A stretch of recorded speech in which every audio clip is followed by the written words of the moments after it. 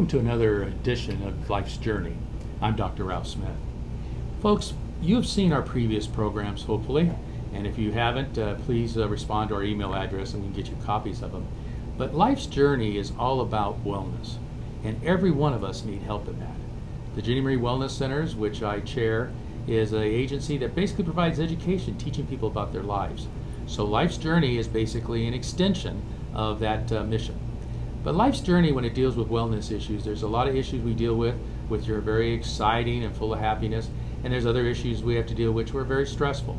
But the goal, if you become a weekly viewer of Life's Journey, is to get little pieces of advice that helps you better your life and maybe makes you think of things that perhaps you've never thought of. And of course, one of the best things besides the advice is it's totally free. That saves you $200 an hour seeing me. So in any case, that's what Life's Journey is all about.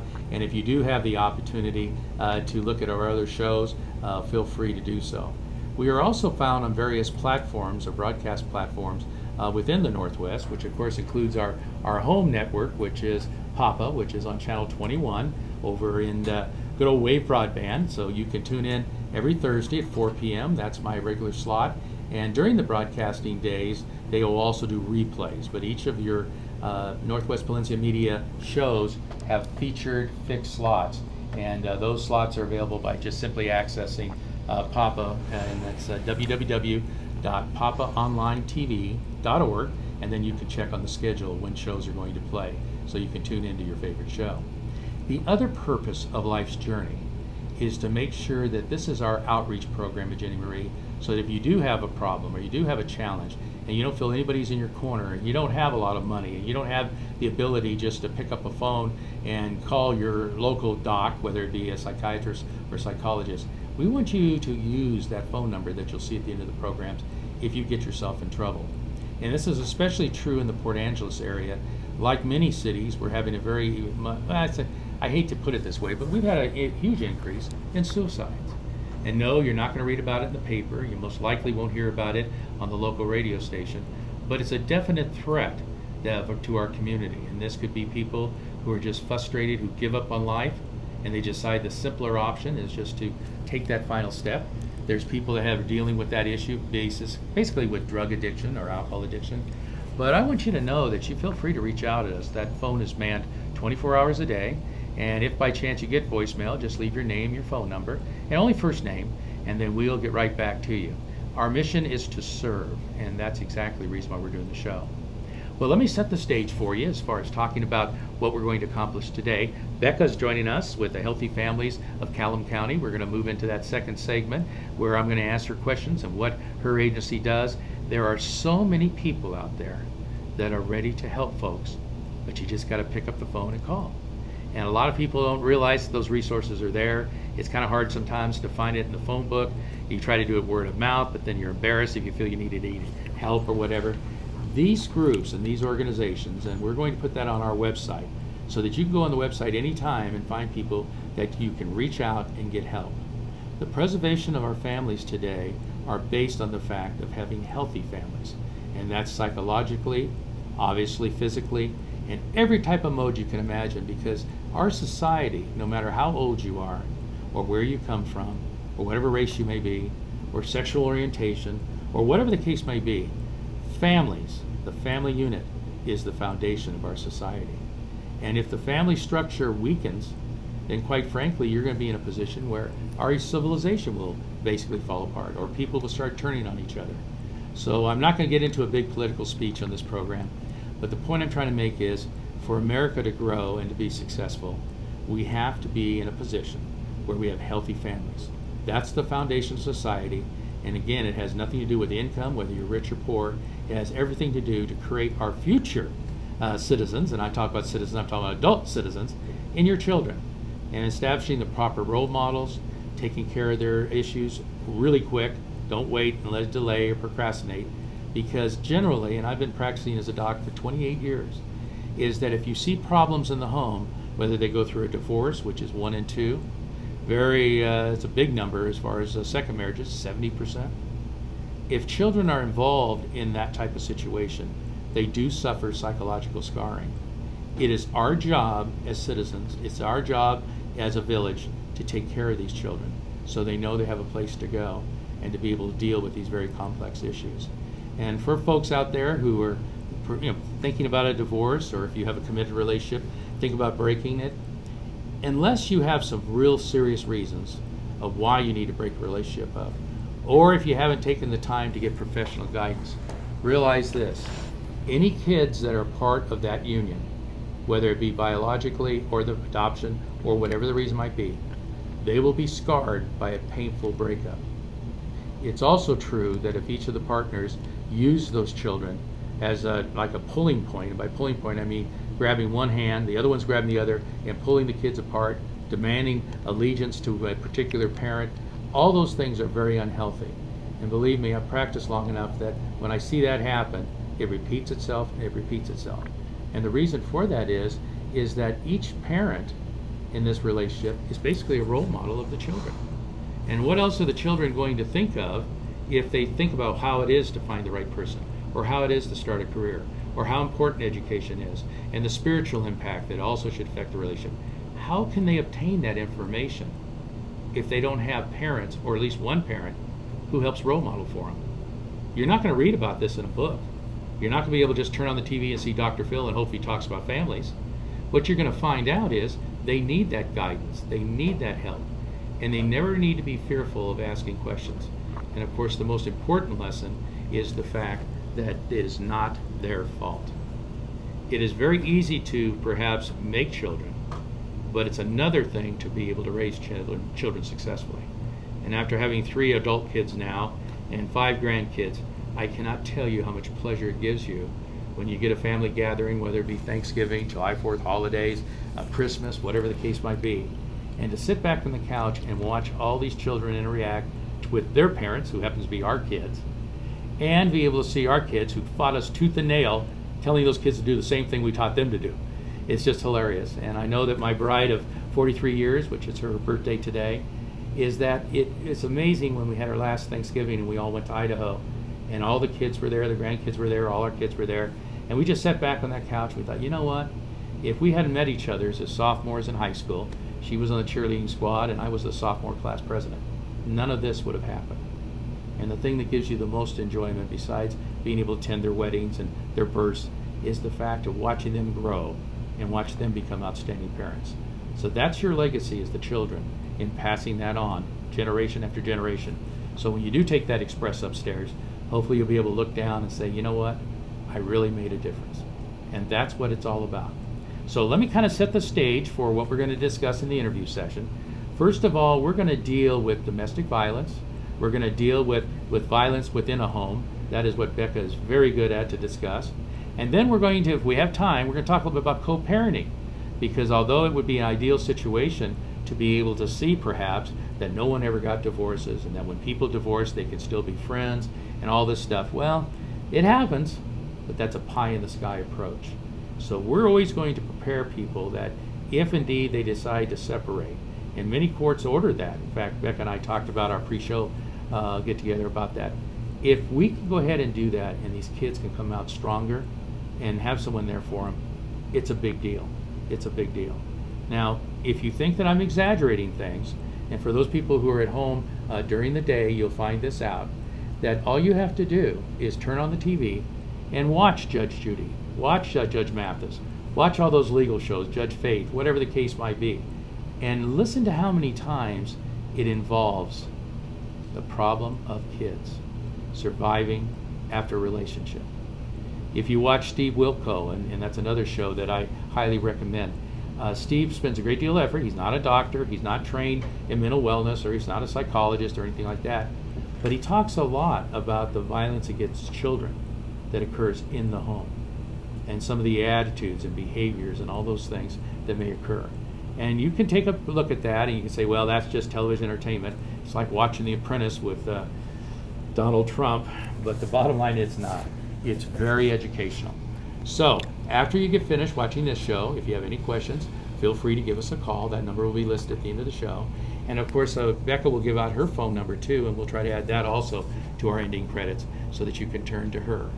So sit back, make yourself comfortable, and get a nice cold drink, preferably non-alcoholic.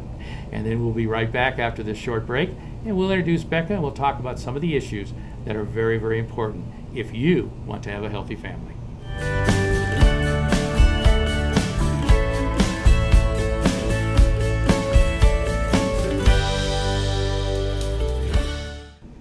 Well, welcome back after that short break, and I hope that you'll review those suggestions and ideas so you can start building your foundation for a healthy family.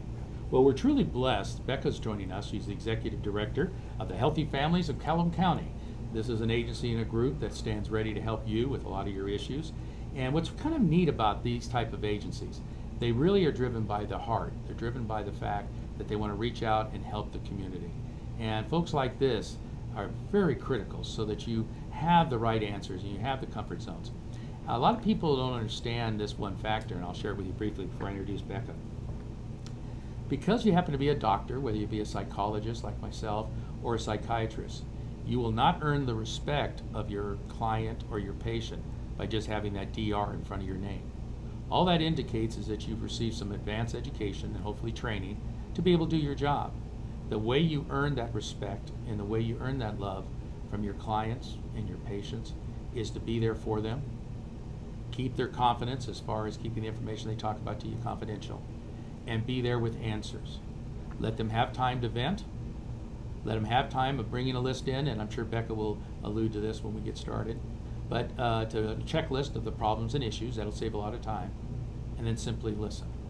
And realize that when you're in the environment, there are people that are not telling you what to do. These are people who are giving you options, because life is about choice. And it just comes down to how serious you are about solving these challenges, because they're not going to go away. And then also dealing with it as far as having a partner there that can help you get through the minefields, because sometimes life can be a minefield. I want to introduce Becca. Becca's the Executive Director of this great organization. And Becca, if you could take some time, talk about what you do and your role in it, and also your fine organization. Thank you very much, Dr. Ralph. And first of all, I'd like to say happy birthday to your wife. Oh, thank you very much. And I hope you get her a really big present. Oh, 43 years is a long time. It's already been done. Thank you very much. Okay, well, thank you for watching. I am the Executive Director of a small private nonprofit called Healthy Families of Clallam County. And we've been in business since 1971. And a lot of people in the community still don't know who and what we are, but we are here. We specialize in providing support and therapeutic services for victims of domestic violence, sexual abuse, child abuse and neglect. And we also have the only nationally accredited Children's Advocacy Center in Clallam County.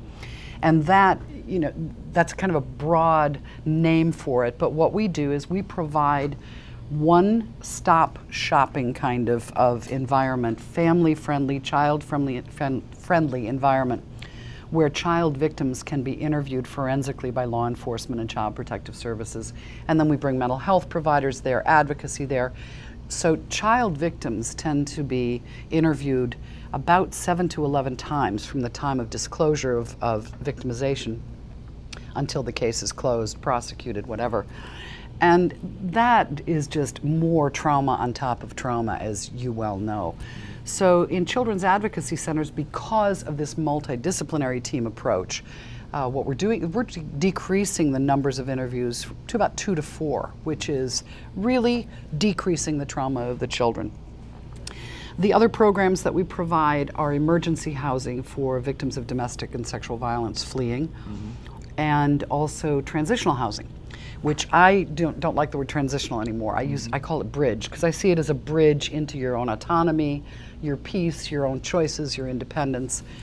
And the agency itself is client-driven. We're not there to sit in judgment of the choices you make you feel even more stupid for choices that you've made. We're there to help. I like to refer to us as closet cleaners of your head. Lay it out on the table. We help you sift through the stuff, because trauma in and of itself kind of shuts off your engine. It's very difficult to think and to plan and to prioritize. So our job is to help triage. What do you need immediately? And what most people need is food, shelter, clothing. And people who are fleeing domestic and sexual violence oftentimes flee with nothing. And that, again, in and of itself, exacerbates a number of other problems. You touched on a couple of very important issues that I couldn't agree more with, and one is The issues of substance abuse in our community, it is extremely high here. And it's high for a lot of reasons that would be a whole nother show. I get asked a lot, does the substance abuse cause the violence or the violence the substance abuse? And domestic violence is a learned behavior. This is not something that you are born with. You come into this world perfect, and whatever the circumstances are, alter the path that you have taken. So this is a learned behavior. So can it be unlearned? The jury is still out on that. What is domestic violence? And this is a message I want to get across very clearly. It is not just physical violence. This is what people, well, she didn't hit me or he didn't hit me. It's emotional, spiritual, psychological, physical, sexual. And children, as you have talked already a lot about, are oftentimes the weapon of choice. You won't see your children again, or if you take the children, I'll kill myself, or there's just a huge buffet table of responses to this. So I think it's extremely important for people to settle down and ask themselves, is what I'm living working for me, my partner, and the children? Is this the way I want to live? And Dr. Ralph, you are right. No matter how amicable a separation may be, the children pick up the tab. The children suffer for it. Are they going to be damaged for life? They don't have to be. There are millions of children who have survived divorces and separations really well. But there are key components as to what you as parents can or cannot do, should or should not do. And it's very tempting to, and we'll talk about this later, I'm sure, it's very tempting to err on the side of selfishness and what I want. So that's kind of a quick summary of what the agency does. And just an interesting little point here, we're very, very small. I have a staff of, there are 7 of us, and we serve all of eastern and central Clallam County. And last year we sheltered 8,555 bed nights, which equates to about 24 people a night in this little teeny tiny picture postcard community. Wow. These crimes know no socioeconomic boundaries, they know no gender boundaries, no sexual preference boundaries, and this is not just a women's issue, this is a human issue. I'm not real popular in some circles because I say that, sure. But we have to also provide places for our men and boys to go. And there is more sexual assault going on in this community than people want to admit. And let's take the theory that primarily men are the abusers and women are the victims. Where did these men learn this behavior? It's a learned behavior. They learned it mostly in their homes growing up. And this is how it manifested itself. You know, families of color have usually, and this is like 70-75% last time I read the last issue of Psychology Today, are being headed up by single females. And what's frightening about that, which alludes to exactly what you're talking about, is that it's not, you know, I'm not into fault or blame. Like I said, that's what people that wear the robes decide. I don't wear robes. But the thing about it is, if those children do not have a powerful, positive role model, and they're raised by women alone who do their very best, I mean, taking care of the kids, making money, doing all the things they have to deal with, it's very difficult unless there's an uncle or a brother involved, or maybe a grandpa involved on the woman's side of the equation, to give them the proper role modeling. And that worries me a little bit, you know? And the same thing with the families. When you share those numbers, I mean, my jaw dropped, because if you look at Clallam County and Jefferson County, which are sister counties here in this beautiful area we call Paradise, there's like 70, 80,000 people in each county. A very small number in the overall scope of things. Right. And to realize the amount of nights that you're talking about, and realizing that some of those victims, and I like to refer to them as victims, might have friends they stay with. This is a problem you don't read about in the newspaper. You don't hear about it on the radio. Oh, it's severely underreported. And it's huge. Right. It's huge. And so I think that what we're going to do today in this program, and we'll probably have to come back and do a part 2 because there's no way we can cover all this in just one show, is to make sure, number one, these folks know they have somewhere to go. Exactly. And I've done countless interventions, more than I care to remember. And I have dealt with the police departments in the different jurisdictions, and I practice in 5 states. And they all say the same thing. The domestic violence call is the most dangerous call Absolutely. a police officer can go to. Right. And if you extend upon that and realize, as a therapist, psychologist, counselor, whatever titles we might wear, that if we're called to do an intervention, and in my case I do get involved with that, you're taking your life in your own hands. Mm-hmm. I can remember a situation which I can't mention by name, and I'd like you to relate an experience perhaps that you've had, where I went and did an intervention. It was a very abusive husband. He was all full of drugs and alcohol, had a weapon, and she called me from a bedroom real quiet, said, "Dr. Ralph, you got to help me." And so when I went out there, I had a couple law enforcement officers with me because I could sense it. And he basically was ready to take the whole family out. Mm-hmm. And what I was able to do with the help of these 2 police officers is talk down the situation, which you talk about, that's beautiful, is get all the tensions kind of talked down so people calm down a little bit and get that children and wife out. And there was 2 young children. I remember there was a beautiful little blonde girl, she had maybe 3 or 4 bouncing curls, I remember her curls, and a good looking young boy about 5 or 6 years old. We got them out, and we got them out of there. I found housing for them. Unfortunately, I didn't have a fine agency like yours, so we found housing for them. And then every day she'd get a phone call from that perpetrator. He wasn't convicted yet, but he ended up being convicted, saying, "Well, I'm not going to support you. I'm going to sell all your stuff. I'm going to fight for the kids, get the kids away from you," and fill her full of those thoughts. But fortunately, she made the right choice by having an ally in the case of ourselves. Mm-hmm. And we were able to say, don't worry about that. If you need a startup, there's organizations here that can help, will help, and you'll get a new start. And I was the director of Lydia House when I first started after I got my PhD degree, the first one. And they have branches throughout. I was in Omaha, Nebraska branch. And those women were so damaged that I wanted to save the world. You know how you go into this business, you're going to save the world and give everybody love. Mm-hmm. And it didn't even occur to me because I was in a sterile, environment, going through my studies. And I went to hug this one woman, and she just shook and fell to the ground.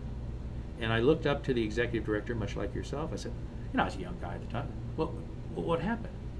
And she says, "Dr. Smith, you have to realize these women have been brutalized so much that anytime they see a male, the first thing comes to mind is their fear." Mm-hmm. And touching them until you get to know them better, until they trust you and they hug you first, you just can't do it because it scares them. Right. And I was a big guy then, not as big as I am now, but I was a big guy then. Important lesson to learn. But she deals in the trenches every day. Mm-hmm. So let's talk about some of the things that you deal with. Okay. Let's say that Betsy calls you up on the phone, and whether she's whispering it or just talking a normal voice, and say, "I need your help, my family's falling apart, I'm getting beat up every night," whatever the case might be. Walk me through the steps of what your agency would do to handle something like that. Okay.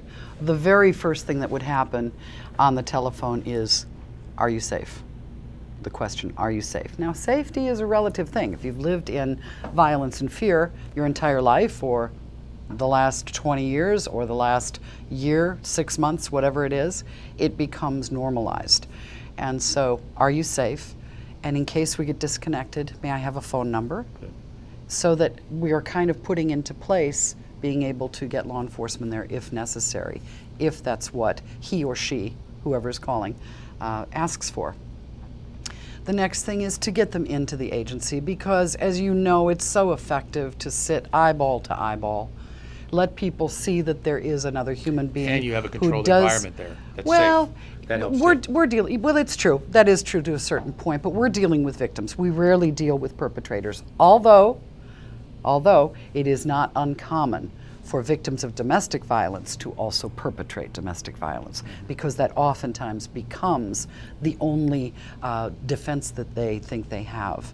So to get them into the office so that we can really, as I said before, triage. Let's look at everything, because these men and women oftentimes feel that they have nowhere to go, they have no one to help, and they have no resources. And our system is very, very broken. Our system is very broken.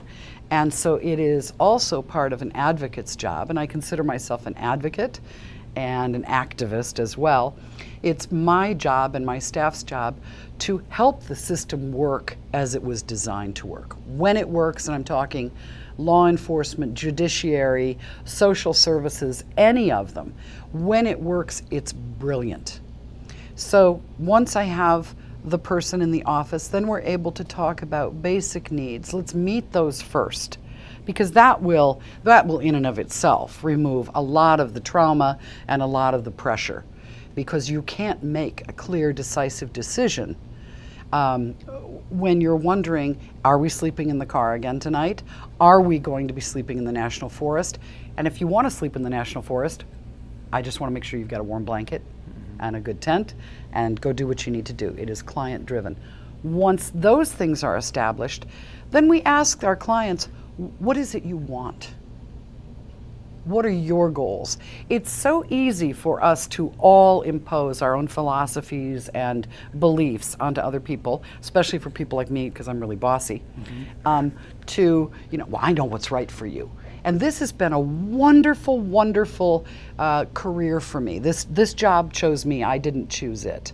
And just very briefly, it chose me because I am a survivor. All 3 of my children, I stayed long enough for them to get hurt. And I have my oldest daughter's permission to tell her story. She is an adult survivor of gang rape as a child. So this job, I mean, I spent a lot of years working in a great job making tons of money. But this job chose me, and it chose me because I am now a survivor. I am not a victim. So that said, then usually it's a housing piece or protection order.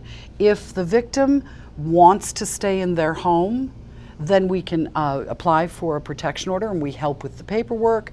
We give court support services, walk them through navigate the court system, make sure that protection order is served on the perpetrator of the violence, and then the perpetrator can be escorted out of the home. If they don't want to go back to their home, then we work on finding housing. And that's very difficult in this community. There's very little low-income housing. There are very few living wage jobs in this community. So how am I going to support the children? How am I going to support myself? Which is why, for a woman, and there isn't a lot of data on male victims yet for this, but for a woman, on the average, they leave 7 to 11 times before they really leave. Yes. So it's over and over again. And this is why it's called a cycle. One of the things I'm sure that comes up, so I'll get this question out of the way right up front, is for these folks have very little resources, especially if the financial club is being used on them, which most times I hear that being done. And same thing like putting them in jail. They'll come back and say, well, I can't support the kids or you if I get through in jail. They lay all the guilt on somebody else. It's what we call in the psychological trade transference. Right. And the tools used all the time. Faces change, names change, same thing. But what do you do when she looks up to you, and we're using this example of a female victim, and she says to you, how much is this going to cost me?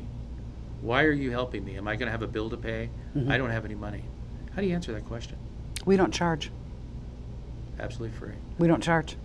So you must live on contributions from people who believe in your mission? My or you agency, get grants or what? My agency is supported through state contracts and grants, through private donations, through private foundations. We have, and I'm the primary grant writer for the agency as well. And I have a vision for this particular agency that is going to come to fruition.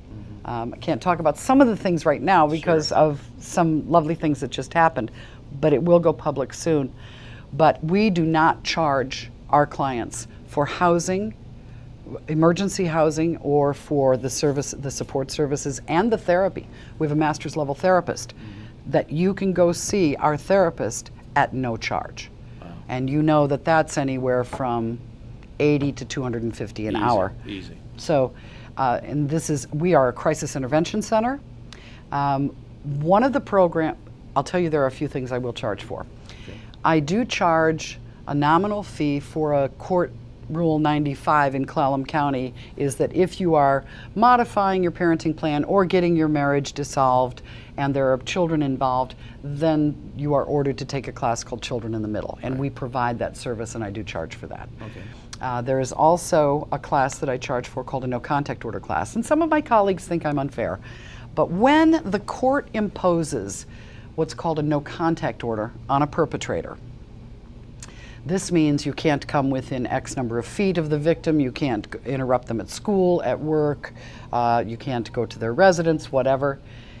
In the event that the victim has decided that they would really like to request that the court drop that order because they'd like to get back with their partner or whatever the circumstances are, the courts in Clallam County have decided that they want that person to have one more level of education. So they're making a smart choice. It's not my job to judge whether or not you should be with your partner or not. I don't want to make that decision for you. I chose to stay too long. I chose for my own reasons. Boiled down to one thing. I'd made a vow. I'd made a vow, and that was very important to me. Well, I figured out 7 years later that there was no vow because he'd broken it already. So it was gone. So there are all different kinds of approaches that can be taken. Other than those, in our transitional housing, we charge a percentage of the person's income, and a percentage of that goes into a savings account. And this is the bridge, getting used to paying rent, getting used to saving money. And I also do a financial empowerment class because most people don't know how to handle their money. That's and right. If you're living on TANF, which is the old word, the new word for welfare, right. Temporary assistance to needy families, you may be living on $350 a month with That's a couple tough. of kids. That's Really pretty tough. brutal. How do you do it? So that's a summary of how we survive. That's excellent. I have one other question to ask you, and I'm going to invite you back because I do want to get into co-parenting and parenting plans and things Okay. like that. How do you handle the children that are being scarred by sexual purposes? And I realize we have a family show here, so we can't go in Right. deep details, but the reality is not only could the woman in this case be sexually violated, but so could be the children, or they could see that type of, victim pain. How do you deal with that? Thank you for asking that question because that's a message that needs to be very clear. You start by believing. And for those of you who don't believe that this exists, when a child, because you asked specifically about children, when a child or an adult disclose in any way that something has happened, it is not your job to be judge and jury. It is your job as family, as friend, as relative, to believe them. Because one of the most damaging things about sexual abuse for an adult or a child is nobody's going to believe this happened. That's and right. if you are the man who has been sexually abused, who is going to believe that That's one? exactly right. If you are, and we've all been through high school, most of us partied through high school. I know I did. I'm sure that other people in this room never party. But if you, hypothetically, you've both been drinking, you're at a high school party, you're having a blast, you have intimate relations, is it rape? And you're both drunk? It is rape. By law, it is rape. Why is it rape? Because neither party could make a cognitive decision.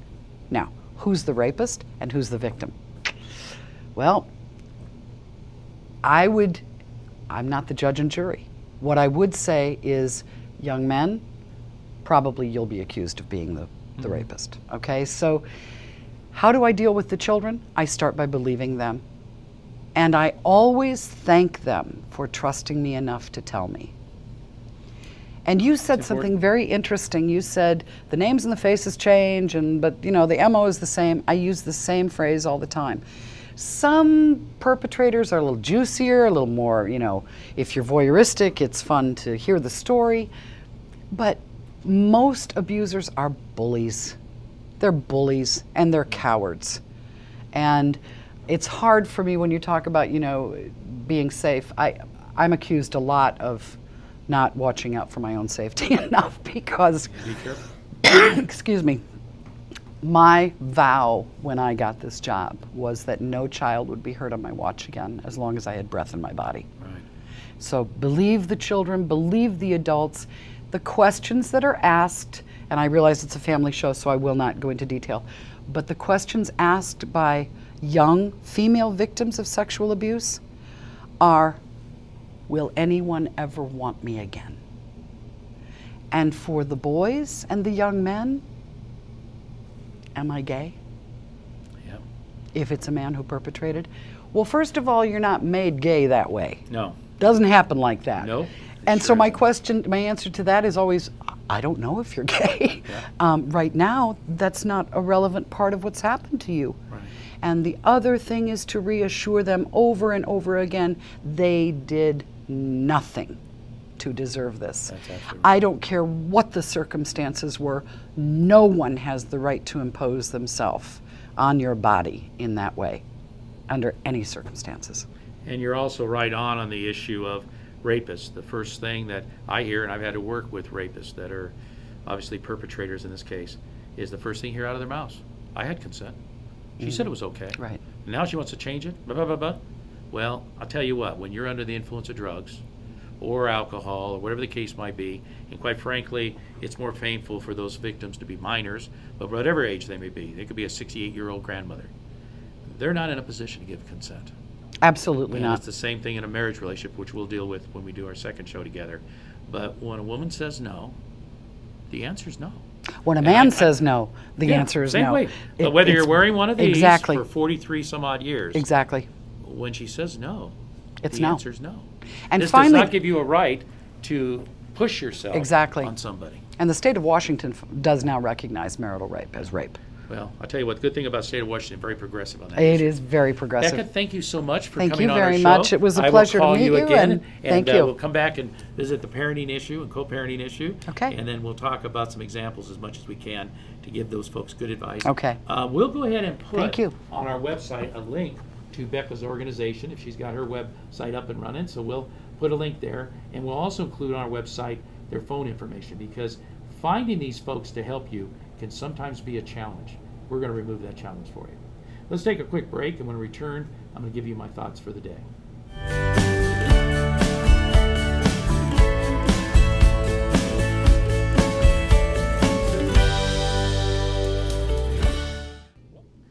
Well, welcome back. This is the segment of our program called Life Journeys that we talk about my thought for the day. And first of all, before I get into that, this is Dr. Ralph Smith. I'm the Chairman, CEO of Ginny Marie Wellness Centers. What I would like to do is I want to thank, obviously, Dr. Mark and Jody for allowing us to use these facilities, and of course Patrick, who's heading up this media program, and my two young producers, because without their input and their support, you would not be able to get Life's Journey, and we do appreciate that. I want to make sure that that's understood. When I got ready to write my third book, and this is my last book, because I'm getting up there, but my last book, it's called Don't Live Life in a Rearview Mirror. And hopefully I'll get it done by September, and it'll be out before the end of the year. But one of the things that I do in that book is talk about the philosophy that you can't relive yesterday. You can learn from yesterday. And then also you get a fresh chalkboard, or nowadays they call them whiteboards. Every morning those feet hit the ground.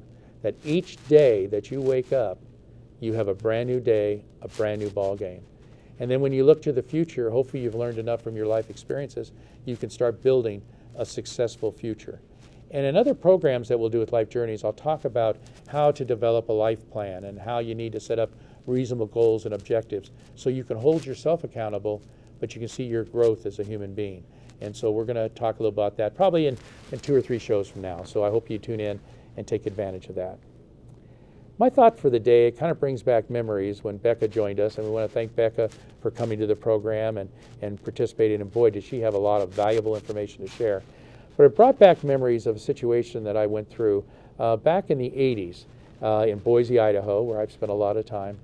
And I have the permission of the patient, so I can go ahead and discuss this with you. But there was this example. It was a small family home in Kuna. And Kuna Tech, Idaho is about, maybe 30 miles from Boise, off to the southwest. And this particular woman was enduring spousal abuse. She had a husband who drank a lot, and then every time he drank, he basically took the position, quite frankly, that she was his punching bag. And her name was Lila Sepulveda. So Lila did everything she could. She was taught in her faith of being LDS that she wanted to be respectful of her husband and follow his lead and a lot of things that perhaps she would have challenged later on, but she did the best she could. And at the time of the incident, she was about 58 years old, almost like a grandmother type. You know, when you go to the mall, you see these women that kind of walk around with their shopping carts and their purses, and they're just wonderful people. But they like to get out of the house and have a little fun, and there's nothing wrong with that, because those walls will start closing in on you if you don't do that. Well, it was one evening. They always kept a shotgun underneath their bed because the shotgun was there because they had worries about home invasions and things. And even in good old Boise, Idaho, there's some things that happen out there that you don't make, doesn't make the media or television or radio or print. And they always had that shotgun there. Well, there was this one example, this one particular evening, a very hot evening. The windows were all open because they couldn't afford air conditioning, where he turned over, his name was Jose, and he turned over to her and says, well, tonight's our party night. And she just decided she was tired of it. She did not want to have sexual intercourse with him. She didn't really want to have anything to do with him because when he was drunk, he was an awful person. When he wasn't drunk, he was fairly decent. So Lila simply said, no, I'm not going to do it. Well, that earned her a couple of slugs, and of course not in the face because these folks know they leave bruises there, they're easily seen. So he gave her a couple body punches, and she still said no. She had had enough. She was not my patient at the time, but later on she became my patient as I tried to bring her through recovery. Well, the story took a horrible turn. Jose decided, according to Lila, said, well, if you're not going to have sex with me, I'm going to go ahead and turn our daughters into women. And they had an 11-year-old, a 13-year-old, and a 7-year-old daughter, 3 daughters. He got out of the bed. That hit her trigger. Everybody has a breaking point, no matter who you are. President Obama's got a breaking point. Everybody has a breaking point. The key is to know what it is and make sure you take action before you hit your breaking point. Because when you hit your breaking point, you just purely react. And as you all know, if you've followed me over the years, when you react, your chance of making a good decision, 1 in 4. It's not a very good percentage. It's a good percentage batting .250 if you're a second baseman for the Seattle Mariners, but in life, 1 out of 4, not good enough. So she told him not to. He said, nope, it's time. He got out of the bed, and I'm cleaning this up tremendously because we are a family show. He got out of the bed, and she could see he was heading to the girl's bathroom or bedroom. And she pulled that shotgun out from under the bed and gave him one warning with the shotgun pointed at him. I said no. And he said, you're not going to shoot me. And as soon as he reached for the knob on that door, she let that shotgun go. Killed him where he stood. In the justice system, and I work with a lot of courts, one of the first things they tell you is you cannot be the jury and the judge and all that type of stuff. And she actually was charged in Ada County courts with involuntary manslaughter, protecting her daughters. And I was on a radio show at the time. We were doing Idaho Today, and I heard about her story. I got her on her show, and she tearfully told the story. It lasted almost 2 hours. And when the show was done, I gave her a big hug and a big kiss. I said, Lila, we're not done yet. So I called the anchor of Channel 7 News, which was the biggest news station, A.K. Leinhardt, who happens to be the daughter or the wife of Congressman Walt Mimick. And I called Dan Popke up with the Idaho Statesman. And I said, we've got to help this gal fight. And we went into court. The judge treated us very poorly, but the jury trial was held. We testified, friends of hers testified, and the verdict came back not guilty. Lila, to say the least, was overwhelmed. She had her girls. And so we put some money together. I got my wife, the boss, to let us have some money to spend on this, and AK got some money, and then the Idaho Statesman. And we sent them away, the 3 daughters and her, to San Diego to have a wonderful vacation. Just to chill, just to let everything settle down, like Becca was talking about. They had a great time. They even sent me a postcard. And when she got back, she found her home completely burnt to the ground. All their possessions, everything they had. And it was later determined through an investigation by the Ada County Sheriff Department that some of the family relatives of Jose decided to exercise vengeance and burn her house down. Today, those girls have grown up a lot. They're having the children of their own. Lila is still alive and still kicking in a location I will not disclose. But these are the type of things that can happen to you when you think you have everything under control. And that's why you need to listen to Becca here in Clallam County. You've got our phone number. Do not think for a moment that you are in a position to handle this yourself. As Becca shared in the program, it takes women anywhere from 7 to 12 times of episodes of domestic violence and sexual violence to be able to even reach up and call a phone. And thankfully for God, Lila did not let that happen to her daughters. It was her breaking point. It was her point of protecting her daughters, but she did the right thing. Now, this story will fade in memory. A lot of people who are not back in the Boise area back in the 1980s probably don't even know who Lila Spola is. But this is one of the stories that I can share with you with her permission that clearly establishes why, if you are a victim of domestic violence, if you're having sexual assault, either in a relationship or a boyfriend, whatever the case might be, you must seek help. You must ask people who are professionals, not just family members, but professionals who have the training to intervene and to be there for you. And for those moms and dads out there, because it goes both ways, as Becca referred to, you know, men get abused too. It's not a sexist thing. It's very important to always fight for the children. If you were to go to my office that I have up in Idaho, you would find no degrees, no diplomas, nothing on the walls except pictures of children that I've interfaced with, especially in the days when I worked as a, basically the presiding psychologist, whatever you call it, in these substance abuse homes. And when I say substance abuse homes, it's places like Lydia House. It's places all over that people can go and have refuge and have safety so they can carry out their lives. So my message to you and my thought of the day is, do not feel that it's a weakness to ask for help. All of us need to ask for help at some time or the other. And allow yourself to build the relationship with friends. Allow yourself to be aware of the resources that are available in the community so you can go and get help. I have said this from the day I started practicing, approaching 28, 29 years ago, that if children are involved in a situation, I don't care whether it's addictions, I don't care whether it's domestic violence, whatever, I double my efforts because I fight for the children. And when you see in the office, you'll see all these pictures of all these children, some of them very young, some teenagers. And I was dining once at the Sizzler's restaurant in Napa. I had my beautiful bride with me, and I had this gal come up to me, and she says, "Dr. Ralph?" And I go, "Yes." And she gave me a big hug and a kiss, and my wife looked at me real strange, wondering what's going on here. And she says, "I want to tell you something. You gave me a second chance to life." And I met this wonderful man, and I shook his hands, and all these wonderful children. And then she said to me, "You see that young boy over there?" And I go, "Yes." She said, "Guess what his name is?" And I go, "What's that?" She said, "Ralph," or Rafael in Spanish. And I go, "Why would you do that to that kid?" I mean, what, of all names to give, my name? And she says, "Because every time I call him and have him come do something, I think about what gift you gave to me."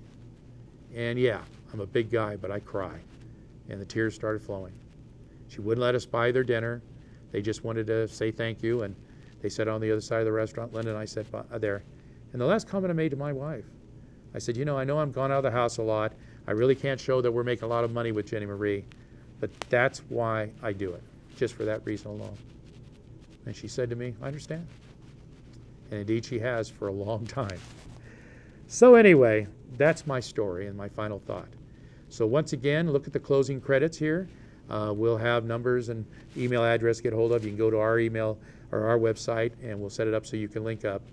But don't hesitate. If there's a doubt in your mind of whether you can handle any type of situation, whether it be addiction, which we'll do some of those shows later on, dealing with grief, we're going to deal with that later on, any of those situations, reach for help.